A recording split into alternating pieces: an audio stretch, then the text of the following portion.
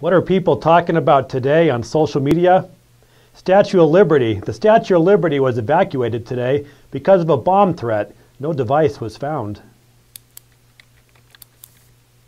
Hello, I'm Martin Kidston, and this is the 406. And now, here are the state's top headlines. Governor Steve Bullock today was joined by Senator Chaz Vincent and tribal leaders from the Confederated, Salish, and Kootenai tribes as he signed the CSKT Water Compact into law. Once implemented, the compact will honor tribal treaty rights while protecting water access for farmers and ranchers, both on and off the reservation. It is the final tribal water compact to be approved by the Montana legislature.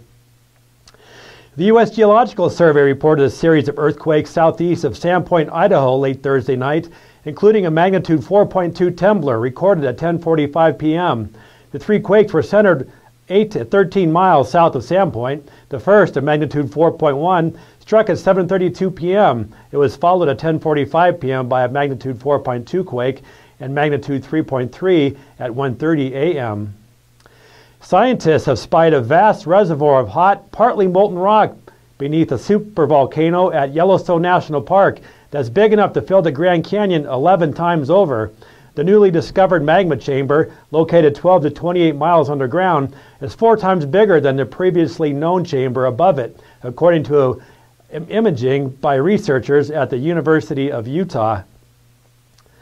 Calling First Interstate Bank's actions reprehensible, Missoula County District Judge Ed McLean this week upheld a jury's decision to award a defunct logging company more than $17 million in damages and tacked on $7.5 million in attorney fees.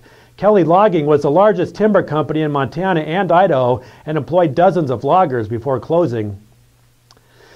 The winter closure is almost over for Going to the Sun Road leading to the Triple Arches at Glacier National Park. Snowplow crews are working from the north and south end of the road and are expected to reach the south of the Triple Arches soon. That's it for the 406. Subscribe to the 406 video YouTube channel and tell us your thoughts about the show in a comment. Have a great weekend, Montana.